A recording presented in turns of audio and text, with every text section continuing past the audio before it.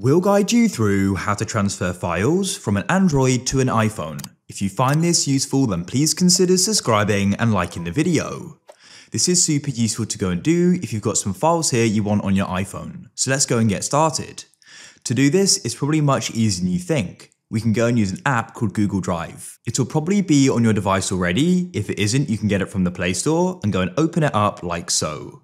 Then just go and note down the Google account you're using, as we'll need to use it in a minute on your iPhone. Come to the bottom right and tap Files and tap New, and you can go and create a new folder. I've just gone and created it here and go and tap on it.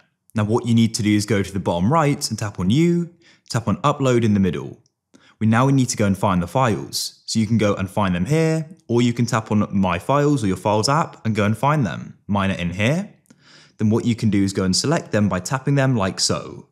With them selected, press Done at the bottom, and they should then start uploading. Now come onto your iPhone, and what you need to do is go and get the Google Drive app if you haven't already. You can get it from the App Store. And what you can do is go and open it up like so. It's super important that you go and use the same Google account, otherwise the files won't be there. So go to the top right if you haven't already, and you can go and switch to it or go and add it.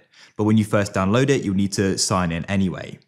Then go and find the folder we created, which was Android to iPhone, and here they are. Click on hold your finger on one of them, and you can tap on the Select All button if you want in the top right. Then tap the three dots in the top right, and you can tap on Download, like so, and they'll then go and be downloaded to your device, as you can see, and you can go and tap on Save to Files, and you can choose where you want to go and save them. And you can then find them in the Files app, wherever you save them. As you can see, there they are.